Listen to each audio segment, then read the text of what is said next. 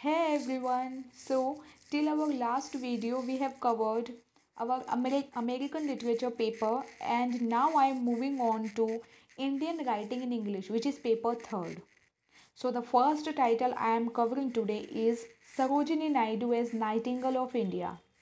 The Hindi literature students can also be benefited by this video because Sarojini Naidu is an Hindi as well as English writer also. So the contents we will cover today are like this. First of all about Sarojini Naidu, then Naidu as Nightingale of India, and at last conclusion. So here is about Sarojini Naidu first of all.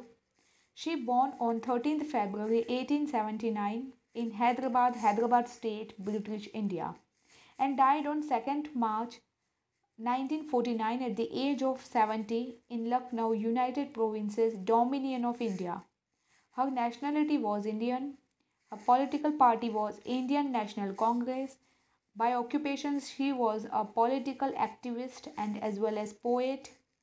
Her nickname was Bharat Ki Bulbul and her language was English. Genre was lyric poetry and notable works are like this: The Golden Threshold, which is a very famous poem, and The Bird of Time. Here are some quotes by Sarojini Naidu. First is, if you are stronger, you have to help the weak.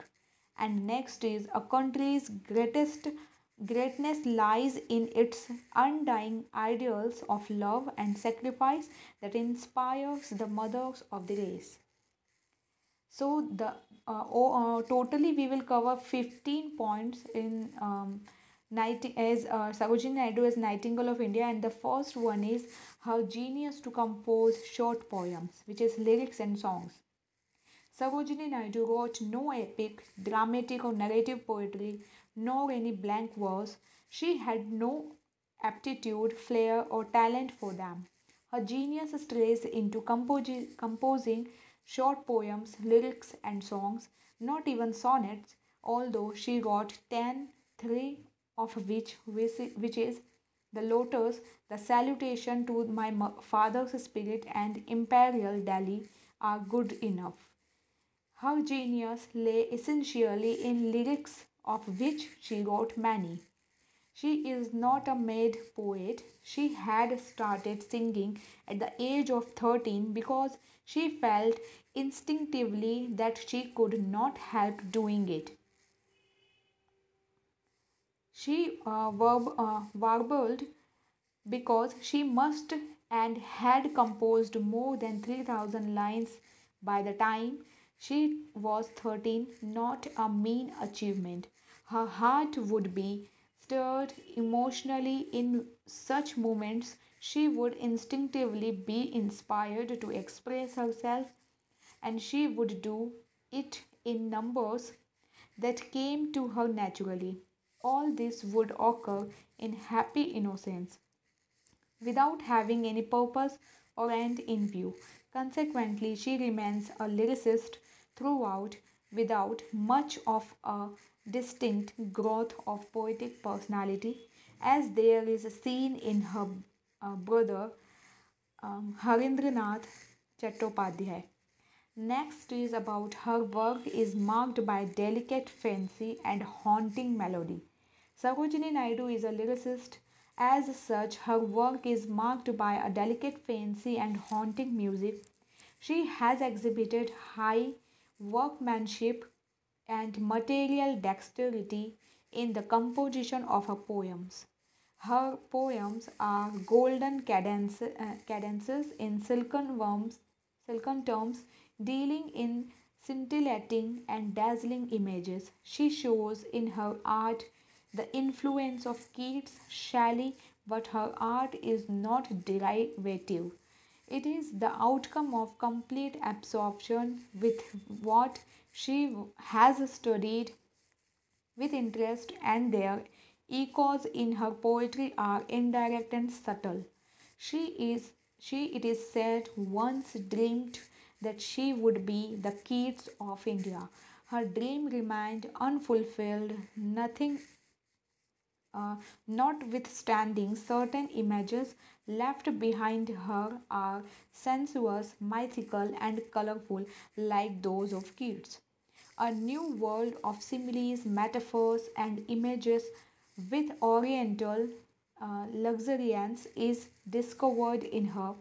The following two images are Keatsian in nature and are an example on her part to out Keats himself.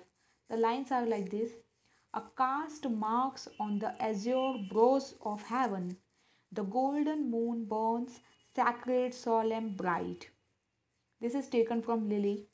And next lines are like this: moonlight tangled meshes of perfume where the clustering caress guard the squirrel's slumber, where the deep woods glimmer with the jasmine's bloom.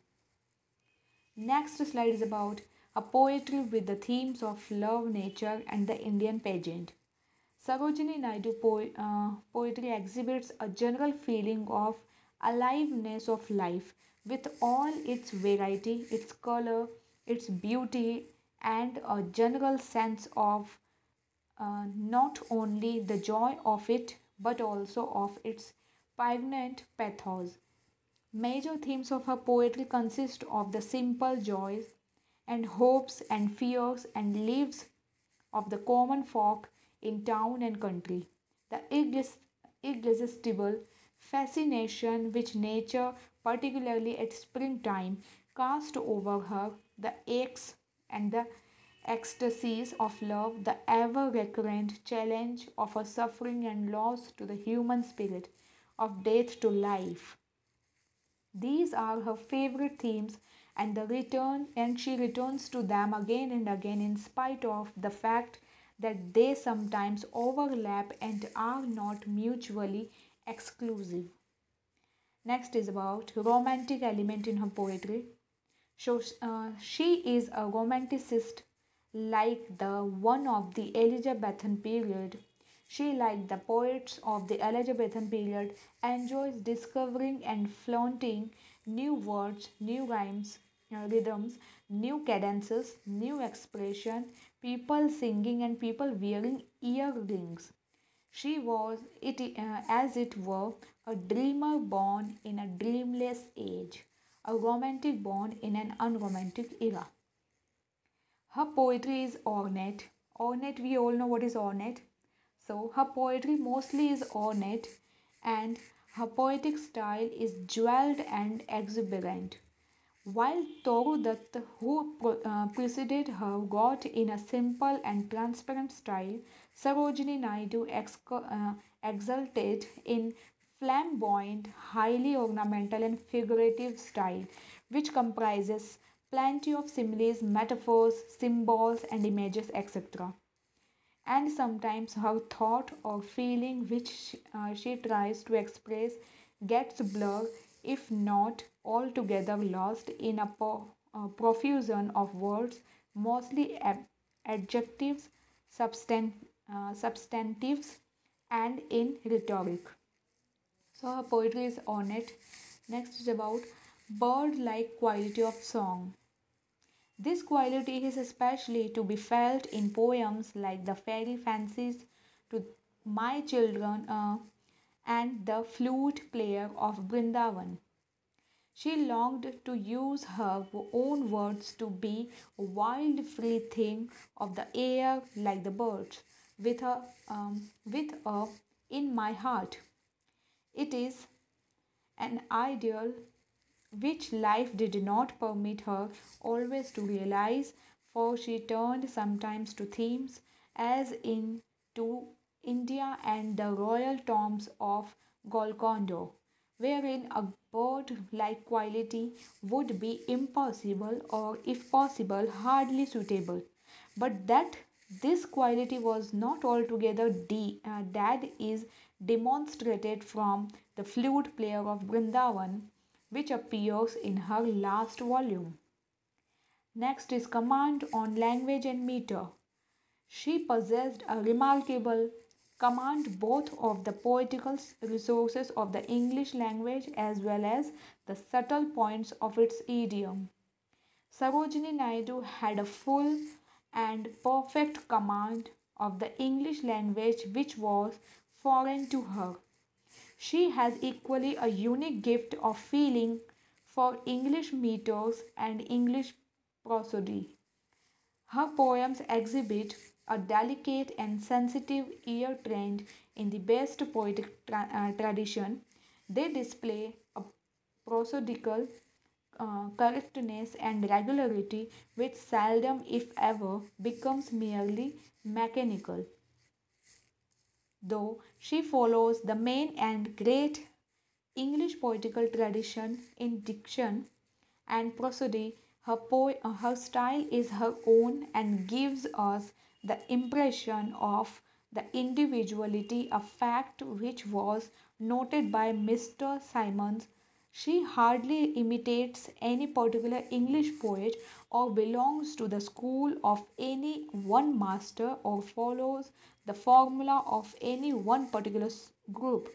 She gathers the juice of native as well as foreign flowers and turns into the honey of her poems.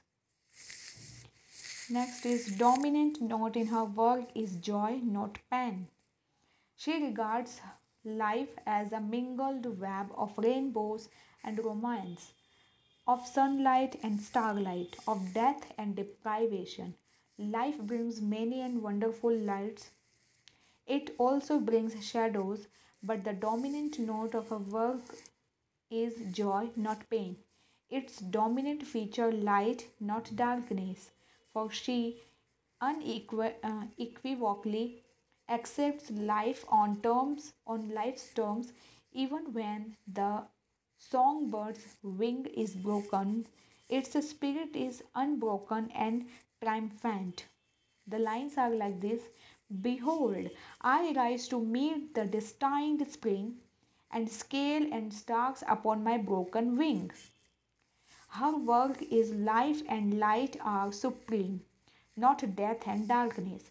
The tints of twilight rarely deepen into shades of night. She takes death in her stride and accepts it too.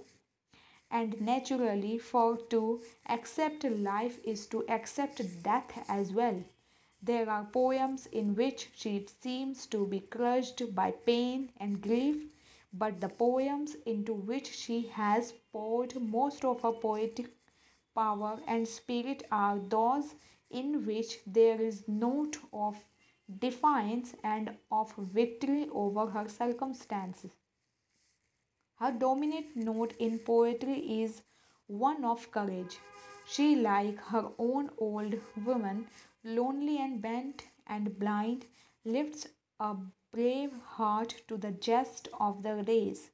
Grief is uh, but a shadow which flits over the surface of life but fails to darken its deeper recesses. Next is her contribution to poetry.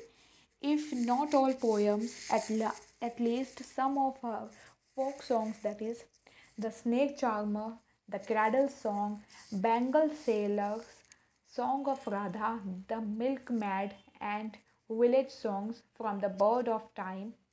Her songs of music like Alabaster to My Fairy Fancies and her poems like The Lily, Indian Dancers, The Queen's Rival to a Buddha seated on a lotus, Raksha Bandhan, a song of the Khyber Pass, and her songs of life and death like The Lotus Bells, The Pearls, The Flute Player of Vrindavan, and her songs of the springtime like Spring, uh, Champak Blossoms, June Sunset, and a few of her love lyrics in the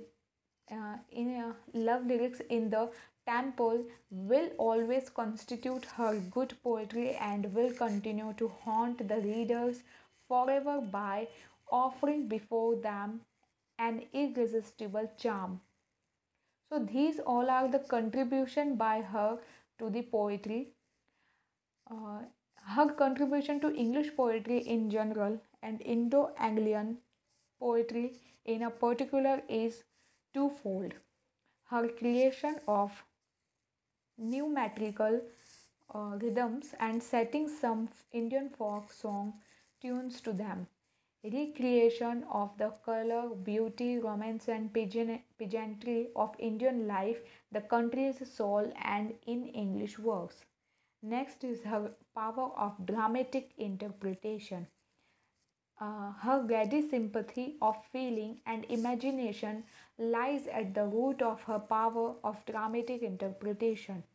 The Song of Radha, Vasant Panchami, Damayanti to Nala, and Suti are all examples of this sympathy woven into dramatic form. Next is descriptive power. She, like Tennyson, when she describes, does not introduce too much detail and knows what to omit. She adopts the method of severe selection and focuses the light on the really significant features, describing them freshly and effectively, with the result that the reader sees not only a picture but a picture that is clear and pleasing. Instances of her destructive power may be found in the Indian Gypsy, Nightfall in the City of Hyderabad, June Sunset, or Indian Dancers. Nearly all the songs of springtime and the flowering year are marked by happy touches of description. The Bengal Sailors contain another kind of description where she distinctions between a number of delicately described colors are brought out with the help of apt similes. The description is occasionally couched in words which are not only vivid and skillful but also poetical and yet so apt as to seem quite natural, as in fireflies wavering aerial dances in the fragile rhythms of trickling gold. These lines are from a song in spring, and another line. We get another effectively little picture from the same poem. Wild birds that sway in citron branches drink with the rich red honey of spring. Next is lack of intellectual vigor and reflective power. Her poetry is not marked by intellectual vigor. Vigor is strength, you know. Her strength does not lie in reflective power or intellectual pith. On the other hand, she is at times sentimental. It is not her aim to grapple with life's problems as does the philosopher or the abstract thinker. There are, in fact, no problems for her to be pondered over. She only introduces situations that make her nerves tingle and stir her into queering song. Life is not a riddle for her to be solved, it is a miracle to be celebrated and sung about. Its endless variety excites her, its colors dazzle her, its beauty intoxicates her. Her response to it is quick and it is not sick-eyed with a pale cast of thought. This lends the gift of perennial youthfulness to her poetry, with the aid of which she exercises a spell over young and impressionable hearts and revitalize those who have suffered defeat and disillusionment. Her poetry serves as a sort of tonic which takes her readers out to breathe in the clear, fresh air of life's elemental experiences, its recurrent joys and woes, its lavish gifts and its mysterious Daniels. So we find lack of intellectual vigor and reflective power in her poetries. Next is desire for beauty. Although she was always eager for beauty and longed to write one of poem, even one line which she could feel was both beautiful and great, she was no ideal singer, intent merely upon the perfection of her own song. She did not believe in the creed of art for art's sake, when it is taken to mean that the artist should be quite indifferent to practical and moral issues and the art is more important than life. She did not rest content with the attempt to create pure beauty untouched by the active interests of life and one's fellow man. She never avoided casting a glance of life. Next is ideal of service to the country. Mrs. Naidu expresses her in her song both the joy and the song and the desire for beauty and the ideal of service to her country or mankind. It is these two ideals which sustain her and which she follows throughout. Her first ideal is set forth in the final stanza of Garden, wherein she has asked for the gardens of love and truth, and the poem ends with the prayers for the third and supreme reward. Lines are like this: For me, O my master, the rapture of song. Her second ideal finds expression the fairy isle of Janjira, in which her duty calls her into the strife of throng and the tumult, the war of sweet love against folly and wrong, where brave deeds carry the sword of battle, the solace of faith to the lips and falter, the succor of hope to the hands that fail, the tidings of joy that peace shall triumph, when truth shall conquer and love prevail. So this is ideal of service to the country, showing ideal of service to the country. Next is, and the last one, small output and short canvas. The volume of her poetry is not large, nor is her poetic range wide. Her poetic canvas is small, a mere 2 square inches of ivory, like Jane Austen's. The total output consists of 180 short poems and the poetic form only one, which is lyrics, comprising songs and a few sonnets. And the life's vision is well limited and confined, insofar as its range does not go beyond love longings, a few romantic fancies and dreams, and a few common simple joys and sorrows. Her genius, says Dr. Dastu, was not as a roaring flame, it was a brilliant incandescence that dispelled the darkness with a warm and cheery luminosity. Her poetic genius was neither deep nor far ranging, but it was a rare vein all the same, from which poured out rich ore, which are indeed few of her effusions, which are not gems of purest ray selene. At last, I would like to let you know about the conclusion of this video. She was, means Sarojini Naidu was an important figure of India's struggle for independence from colonial rule. Naidu's work as poet earned her the sobriquet Nightingale of India.